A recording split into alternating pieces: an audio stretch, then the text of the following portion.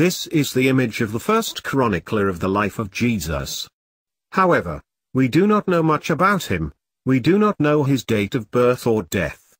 We know that he was from Galilee, and followed the despised profession of the tax collector. The acceptance of his invitation for dinner by the tax collector was a powerful statement of Christ which sent shockwaves among the Jewish circles. He has come for the sinners, sick and downtrodden. Today, the 21st of September, the Church celebrates the feast of Saint Mathew, Apostle, and Evangelist. Welcome to the feast of the day. One of the four Evangelists, Saint Mathew, is the author of the first Gospel of the New Testament in Bible. Mathew was a tax collector before becoming an apostle of Christ.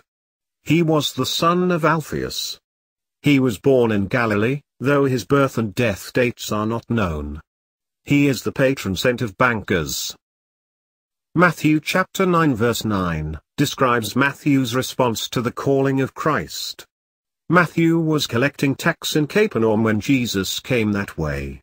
Jesus said to Mathew, "Follow me." A single command from Jesus was all it took for Mathew to leave behind everything he had been doing. Subsequently, Mathew invited Jesus home for a feast.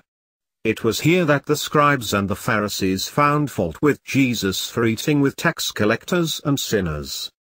This prompted Jesus to answer, "I came not to call the righteous, but sinners to repentance."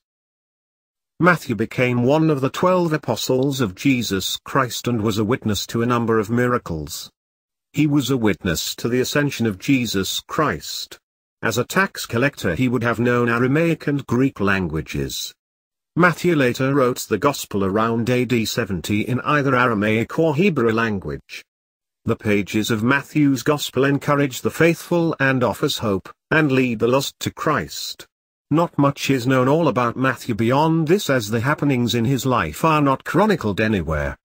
Many Bible scholars consider Saint Mathew is depicted with one of four living creatures of Revelation chapter 4 verse 7, which reads, "The first living creature was like a lion, the second like a calf, the third living creature had a human face, and the fourth living creature was like a flying eagle."